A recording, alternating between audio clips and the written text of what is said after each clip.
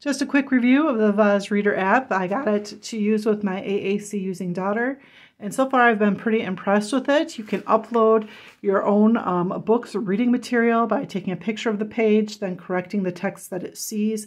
I'm using this book this week because it is Holy Week, and I was very impressed. I mean, like, you can see that there's a lot of dark artwork behind this text, but it was able to grab it quite easily. I rarely had to correct anything that it saw.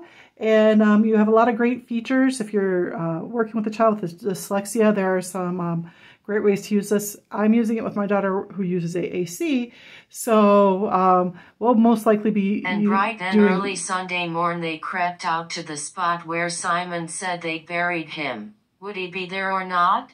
They huddled close behind a rock. Some women soon arrived, and then two men in shining clothes said, "He's gone. He's alive."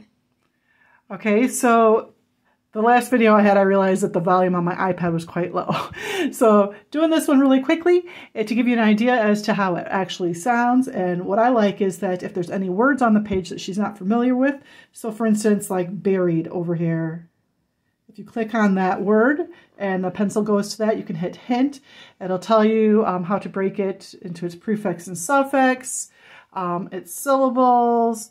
If it has a symbol sticks, it'll show you for that, and it will tell you how to pronounce Buried. How to pronounce it. So I think that's really great in case they're trying to figure out words on their own. So for instance, shining. Maybe they are looking at it and they're not quite sure what that word means. There we go.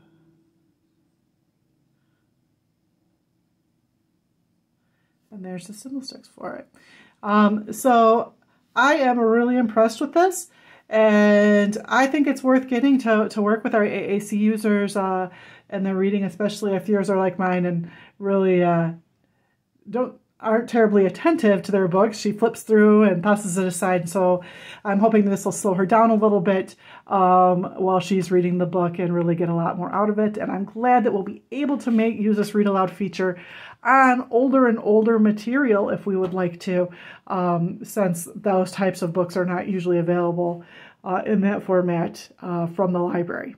All right, have a great time, and hopefully you enjoyed as much as I do, and maybe you'll get it on sale as well.